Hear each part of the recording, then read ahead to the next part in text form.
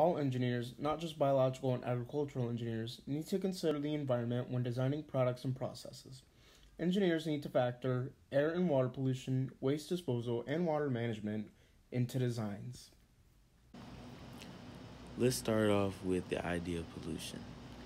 Engineers need to factor in air pollution when designing products, as air quality becomes more of an issue in urban areas. Let's get more in depth here. Pollution of air, water, and soil requires millions of years to recoup. Industry and motor vehicles exhaust are the number one pollutants. Heavy metals, nitrates, and plastic are toxins responsible for pollution, while water pollution is caused by oil spills, acid rain, urban runoff. Air pollution is caused by various gases and toxins released by industries and factories and combustion of fossil fuels. Soil pollution is majorly caused by industrial waste that deprives soil from essential nutrients. Here's an example.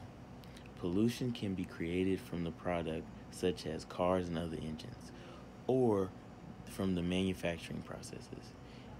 Inefficient manufacturing uses more.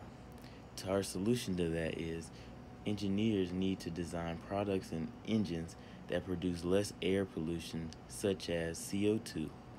Engines should also design and consider manufacturing processes that are more efficient. Next, let's move on to waste disposal. Engineers need to factor in the life of the product and the ways that it might be recycled when designing products. Waste management is a problem because the consumption of resources and creation of plastics are creating a global crisis of waste disposal. Developed countries are notorious for producing an excessive amount of waste or garbage and dumping their waste into oceans and less developed countries. Plastic, fast food packaging, and cheap electronic waste threaten the well-being of humans. Waste disposal is an urgent current environmental problem. For example, many companies design technology that is difficult to repair, so when it breaks, the entire product must be replaced or recycled.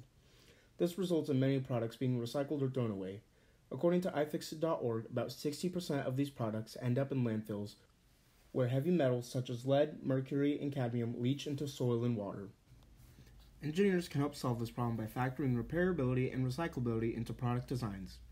Modular designs would help solve this problem as they are easily interchangeable, so that when one part breaks, the broken part can be replaced rather than the entire product.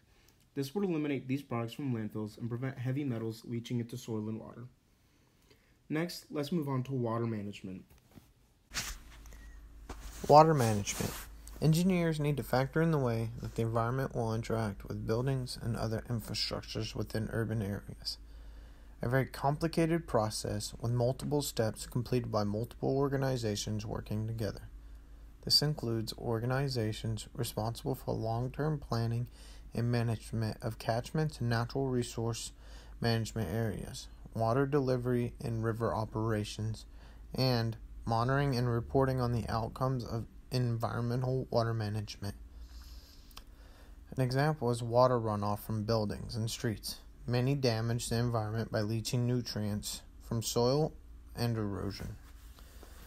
One solution that agricultural and biological engineers have developed is a berm. A berm is a small hill covered with grass or plants that will channel any runoff around what you don't want to get hit by the water. You'll need to plan out where the runoff will go and then figure out what to plant.